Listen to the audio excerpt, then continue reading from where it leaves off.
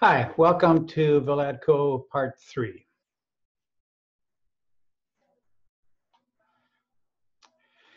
In the previous lecture, we mentioned that the data that was coming through PigChamp just wasn't consistent with what our projections were. We were beginning to get worried.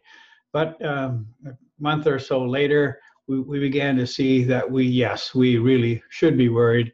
Our actual results were far off from what we had projected. We were in trouble. So yes, the storm clouds had been brewing, and now the storm hit. So we realized that a new 3-year financial projection was needed. This was a major task. I put together a spreadsheet that linked different feed rations with all the different kinds of production assumptions we talked about before, with prices and all that. Just a multi-page linked spreadsheet. Which was a major task for me because at that point, I really didn't know how to use spreadsheets very well. So it was a learning process, not only on the technical details of the company, but also how to use the software. But we did put together a very, very useful tool. Now, I'll tell you about the great deal of work this was because one of the things you need to know as a startup that sometimes the hours you need to work are enormous. There's no one else to turn the task to, so you just need to buckle up and get the job done. Facetiously, we say that we had very, very flexible work hours. We could choose any 70 hours per week that we wanted to work. But we did get that done, and we were able to make projections, and we could see that we had to do some very significant things. One of the problems that we had was disease in our herd. We knew going into this that disease problems in a pork production system can be devastating.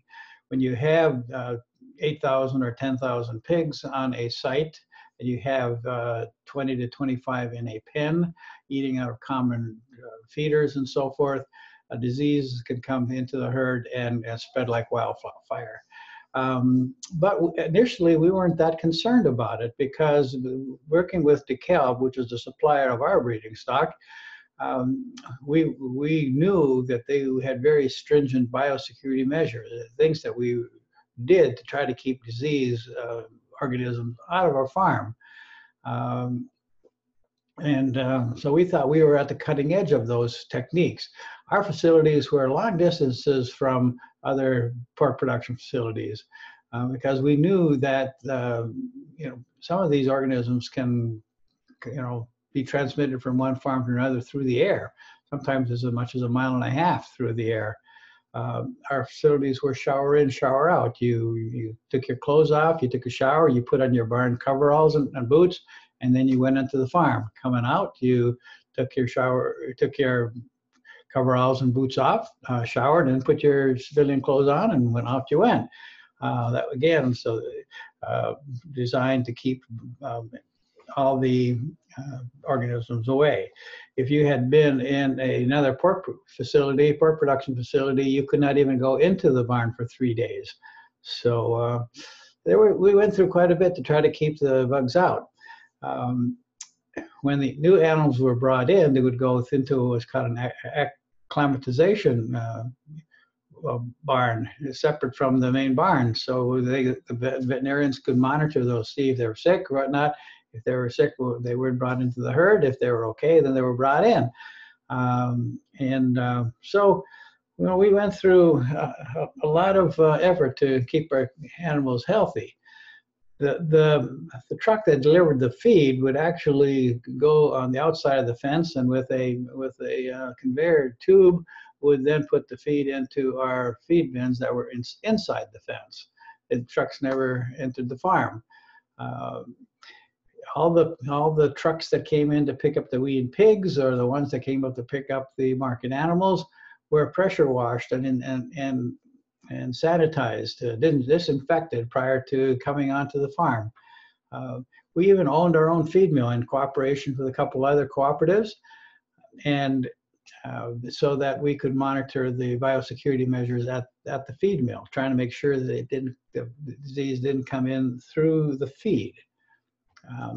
But nonetheless, we got hit by a disease called PRRS, porcine reproductive and respiratory syndrome. It's a reproductive issue in that sows would get, when they're pregnant, they would get to about day 109 of the 113 to 115 day gestation period, and then they would abort dead pigs. And as I might have mentioned before, one of the key things you really wanted to do is you wanted to minimize your non-productive sow days. And 109 days of being pregnant and then not delivering kids, the little piglets, those were all non-productive days. So very, very devastating when it comes to production data. The respiratory problem was that PRRS acted a lot like AIDS, and that the PRRS itself didn't really kill the pigs. It just opened up the pigs to other organisms, particularly one of the flu and atrophic rhinitis, which would just eat up the pig's nose and almost like it just hollow nose. It was really nasty stuff. So we would have 10 to 15% mortality in our finishing barns, and obviously with sick pigs, your feed efficiency wasn't very good either. So the problem was there was no known cures for PRRS, and it was very difficult to prevent, as the viruses that could be spread through the air for over a half mile. I mentioned a mile and a half. That's been known to happen as well. So bottom line, we lost millions of dollars. Bigger you are, the harder you fall. So that was a problem. So next we're going to talk about legal issues, because any new company needs to develop or decide on what their form of business. And we talked before about that, and we picked the agricultural cooperative form because that was a very beneficial way for us to do with limited liability and pass-through taxation. And we also had a attorney who advised us on securities issues, when we issued new stock, and whatever went beyond my expertise. I was an attorney. As I could tell you before, I graduated from Stanford Law School. But one of the things you learn is in any business, the law in that is so specific that unless you are practicing it all the time, it's hard to stay abreast. So it's best to use your legal expertise to really formulate the questions that need to be answered, and then answer the lawyers those very, very specific type questions. So another part of legal is really a lot of the human resources forms and practices that you need to do to stay legal there. So we did that in-house. We had some advice here and there from outside, but we did that in-house. So another legal issue is how the company is managed, because we showed you the organization chart, and I was president, but above me was the board of directors that were elected by the members of the cooperative. They were very, very helpful to me very early on in my tenure because I had so much to learn, and so they were extremely helpful. But as we went on, it became a problem because they were micromanaging. They were in the office an awful lot. So one of the things that we really enjoyed was planting and harvest season, because then the farmers were very, very busy on their farms, and then we could actually get work done. I estimated at one time that I was spending about 40% of my time either meeting with the board members or getting ready for those meetings. So the boards are responsible for company oversight and policy making. So obviously they were very concerned when they found out we were not meeting our projections. But when they go beyond their role as a director, then it makes it very, very difficult for paid managers to do their jobs. This is an issue with company after company. This is not new or just only Valadco. Now, there's one writer, and he's named Daft, who defined the 5 stages of growth as startup, survival, success, takeoff, and resource maturity. Unfortunately, we got hit with the PRRS very early on, and we never got past the survival stage. We We would like to have said this is a very successful organization. We did an awful lot of things right, but in the end, we failed. Now, one of the common problems with startups is transitioning from the entrepreneurial stage to a management stage where a different style of leadership is needed. In the entrepreneurial stage, things are very, very creative and things are moving very, very fast. But in the management stage, you need to get down to just creating systems or doing things efficiently. When you start having to do things over and over and over again, you want to have a very efficient way to do those things and ways that you can train new people how to do those things. So another way of describing these steps are planning, which is very early stage, organizing, getting things together, leading, and getting things put together again, and controlling. Then that's really managing or watching the day-to-day activities, checking to see whether the business is hitting the projections or the goals of the company. And then making adjustments as needed. So entrepreneurs don't always have the technical skills or temperament to do the planning, organizing, controlling aspects of the business. So that's where experienced managers are hired to do those. However, if the entrepreneurs do not step back, they can make the manager's job, again, very difficult. Just like the board of directors can make it very, very difficult. In other kinds of startups where the entrepreneurs are hands-on in the business early on, it takes a different kind of style oftentimes to then manage a larger organization. But one thing the board did extremely well is work as a very effective decision-making process. They were good at brainstorming, and we had a big whiteboard in the meeting room. They would just write stuff down and go discuss options and pros and cons and writing all these things down. And they had very, very vigorous discussion and sometimes debate. But one of the things they didn't do is they didn't get stuck on one chain of thought. They really encouraged out-of-the-box thinking to avoid groupthink. So, and they were not afraid to decide, and there was no paralysis by analysis. They worked very well on that. But the unfortunate thing is these discussions oftentimes would stretch for hours and hours and hours, particularly in the winter when they were not worrying about planting and harvesting. That's why we enjoyed planting and harvest season so much. So these were a bunch of good men. We failed. One problem that I couldn't get the farmer members to take seriously was how much the pig barn smelled and created odor issues for the neighbors. In the lagoons, the anaerobic lagoons we used, anaerobic is without oxygen, and so the manure would be pumped into these ponds, and they would sit until they would be pumped out and to be applied as fertilizer on the farmers' fields. Unfortunately, that manure, as it sat there, would decompose into some really, really noxious chemicals and odors. And sometimes these odors would begin to just kind of flow out, almost like a river, a plume, and flow down and out of the lagoon and down toward neighbors' houses. And it was really, really noxious. That was really a problem. So we looked for solutions to that. One possible solution were plastic covers for the lagoons.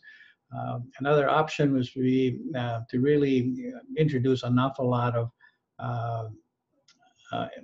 air into the system. That would be the aerobic generating pits. When that's done, there's an entirely different chemical process, which makes very little odor, and it's a really good process. Unfortunately, it destroys them and the fertilizer value of the manure.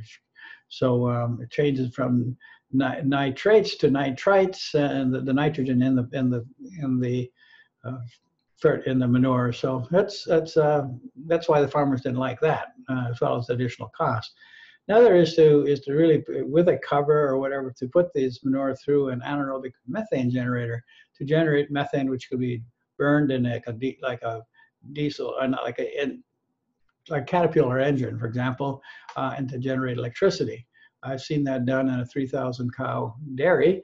It looked like a good option, but we never could get the board of directors to do any of these kinds of ideas. They sort of had the idea that, well, farms smell, and under the laws of most of the states, United States, they what they call right to farm.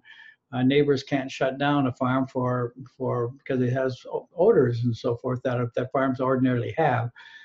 But most farms aren't of the size that we had, so we were out of the norm, and they never could get to that point. The problem was, obviously, neighbors were complaining, and they got the Minnesota Pollution Control Agency involved. And Valadco, after I left, was fined $250,000 for the excessive odors. So, because Minnesota and many other states had increased their security over what are CAFOs, concentrated animal feeding operations. It was an issue not only in Minnesota but elsewhere. So what did we learn out of all this? Our mission was to produce the highest quality consumer-ready meat product at the lowest possible price. So we looked at the two ends of things. One was the quality side, and one was the price side. How we tried to minimize the cost is we had huge economies of scale. We had properly sized production facilities to maximize the throughput per dollar facilities to minimize average fixed cost per pound of pork. We had modern genetics to maximize litter size and lactation ability of the sows, and the leanness and rate of growth of the boars. So we had good genetics, and we used training manuals and training methods for our employees so that they knew how to implement our production system very well. We attempted to maintain our herd health through very rigid biosecurities. We tried to minimize our feed costs by having our own United Mills feed mill.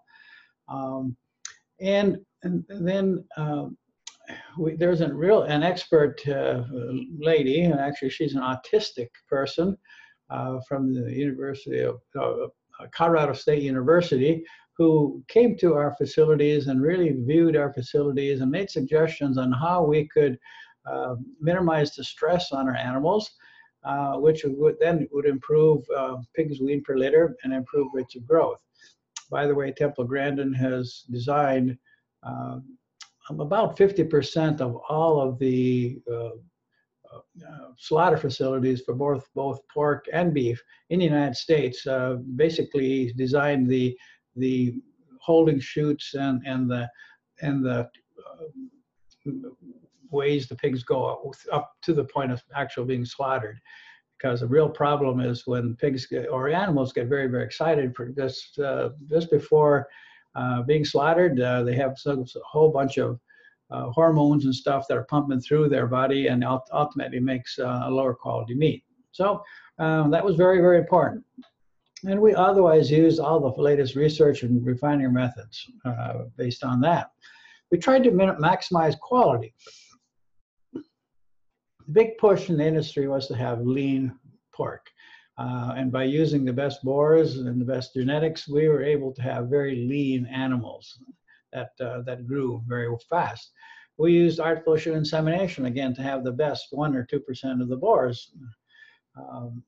I mentioned before, we don't want to have the pigs excited in the slaughter chutes at the slaughter plants.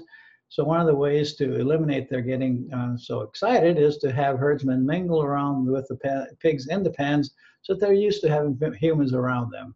And music seemed to also do a good job of that. So, and there's also things you could do in the last 10 days before we brought pigs to the slaughter plant in terms of their feed that would also improve the quality of the ultimate consumer-ready meat. So we had planned to adopt a new genetics line called the JSR line, because the JSR line had been really developed so that it would not have the stress gene. Now, the stress gene is a recessive gene, which if if through the maternal side and the paternal side, they got together and both of them had the stress genes to the point that their offspring had two of these stress genes, oftentimes those pigs would get very, very excited in the chutes to the slaughter at the slaughter plant and could actually die. Not only would there, those that didn't die could have poorer quality meat, but they would have deaths in the chutes, and any pig that died prior to being actually killed in the slaughter plant, you could not use their meat under food and drug regulations. So, that was, we were really trying to get a better meat. And I'll talk a little more about that in a bit here. Although Valadco was vertically integrated closer to the consumer by its membership in farmland industries, we were still exposed to price volatility for the products it produced. We were trying to avoid selling corn at a low price because it's far from markets, and in the fluctuations in the raw product of corn. But we went from one commodity product, corn, to another commodity product, pigs. And although we went through a cooperatively owned slaughter plant, the returns to the farmer were still largely dependent on the market price for pork. So we didn't avoid that price volatility like we had hoped to. And the pigs that we didn't take to slaughter, that we sold as as breeding stock through DeKalb, we received a market price plus a gilt premium. So obviously, as the market price went up and down, so did our price that we received go up and down. So our goal of fully capturing the value of higher meat quality was never really accomplished, as the returns from farmland industries was diluted by the meat quality of other producers. So our initial financial projections were overly optimistic. Not only did we not realize the low cost that we hoped, primarily because of the PRRS epidemic, but we never really got the premiums that we wanted on the quality side. Now, you can say, okay, what could we have done differently at the start of this whole venture? We could have improved our analysis by running various sensitivity analysis of our projections. Sensitivity analysis is you systematically vary some of the assumptions little bit by little bit and see what the difference in results is. You do that over many variables, and soon you begin to see, okay, what are really the key variables. And obviously, if we had done that, the litters per sow per year would have really kicked in big time of showing that, as well as the death rates, mortality rates in our finishers and our nurseries. Yeah, I should go back and say that we were looking at our internal rate of return, because in our spreadsheets we calculated out 10 years, and based on our projected results, that's where we came up to where we were showing about a 20% internal rate of return. Wow, and we knew that was really big, but we thought we were on the cutting edge of the industry in transition. We thought we were ahead of the curve. We thought we were really going to make it big. So we were obviously overconfident about our biosecurity measures.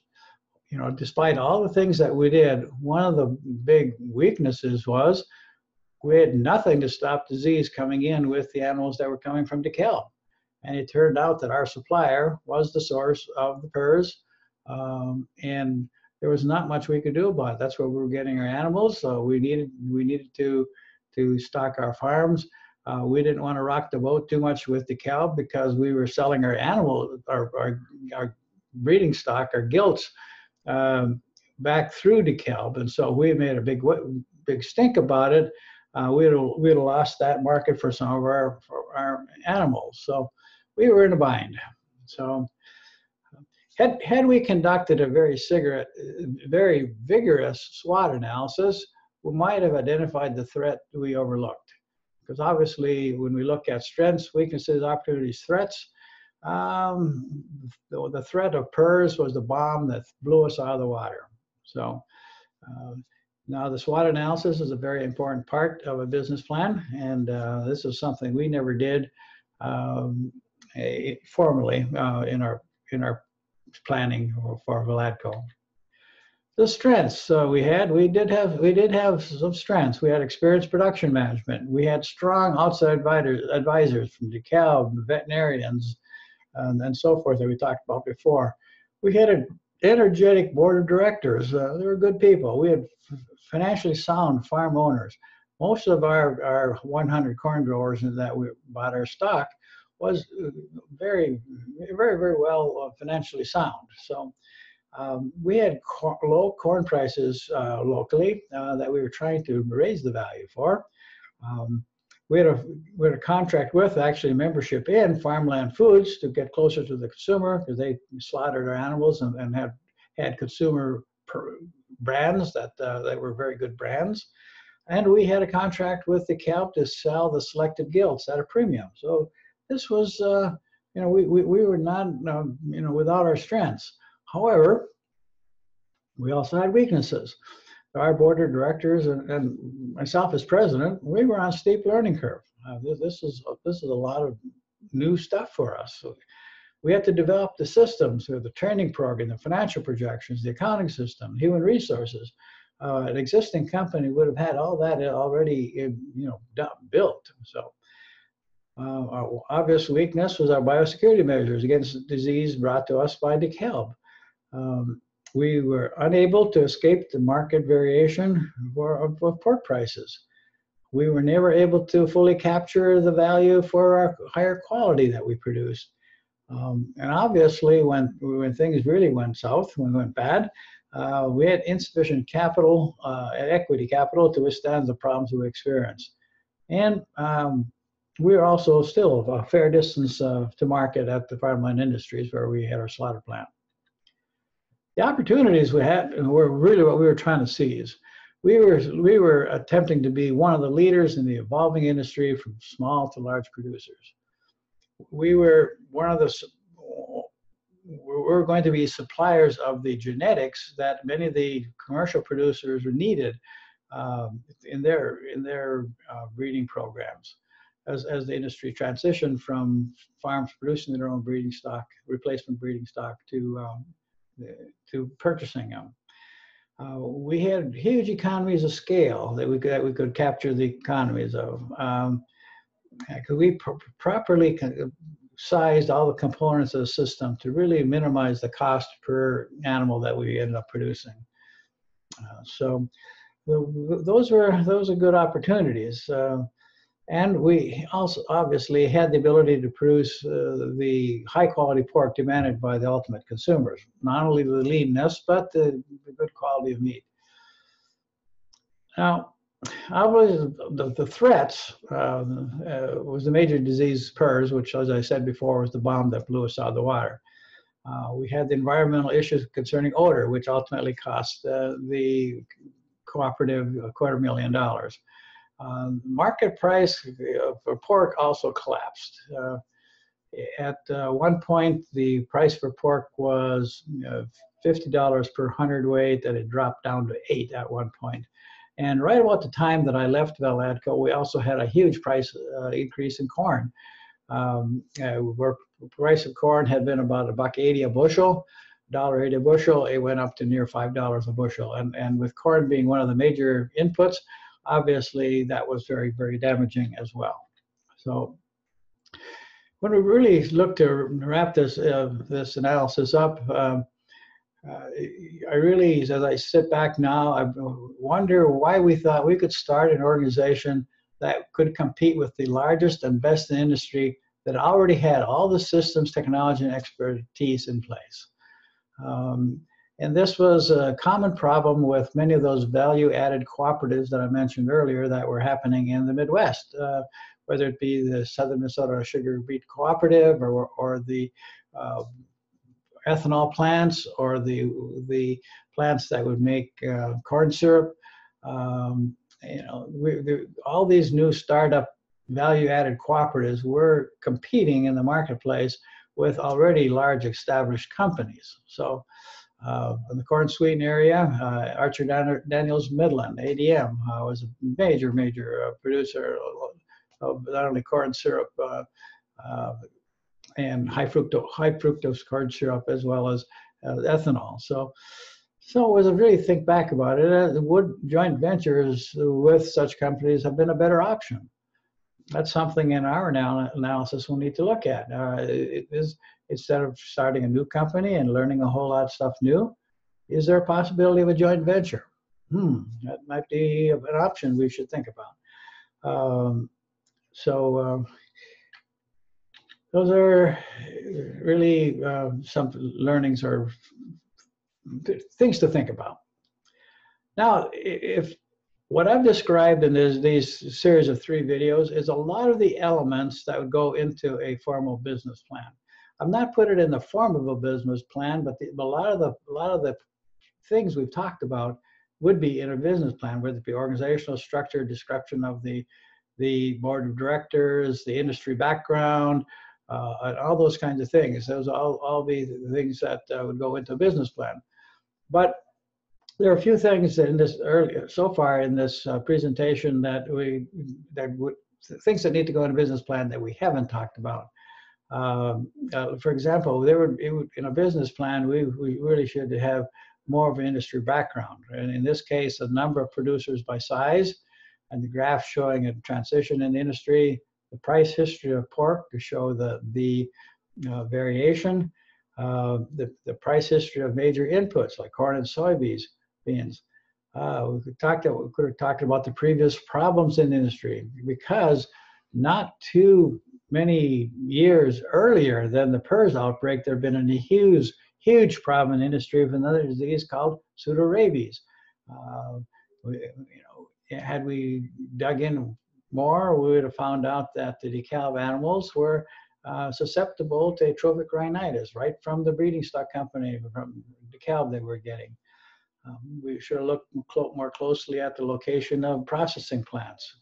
We should have looked more closely at the strengths and weaknesses of other genetics company. There were other genetics companies that were strong, that were competing with us. And we should have thought more about the public perceptions regarding concentrated animal feeding operations, feedlot operations, about those odor issues. So that's it for Valadco. Hopefully there are some of the things that in this story of what looked like a tremendous opportunity for the farmers, as well as myself as president. I was really excited about this being president of this emerging company. We thought we were on the cutting edge. It was really exciting. It was exciting for me. But as you can see, starting a new company is difficult. It takes an awful lot of work, and success is certainly not assured. So it's just a word of caution. Any new venture has risks, and not only for the investors, but the employees. So with myself, I left a secure job for this position, and then had some difficulty moving on to another position because having a track record of being with a failed company is not really a great resume builder. So and the company I then moved to, which was another pork company, another pork swine genetics company, when they folded, when the price went down to $8 per hundredweight, and they also got hit by PRRS,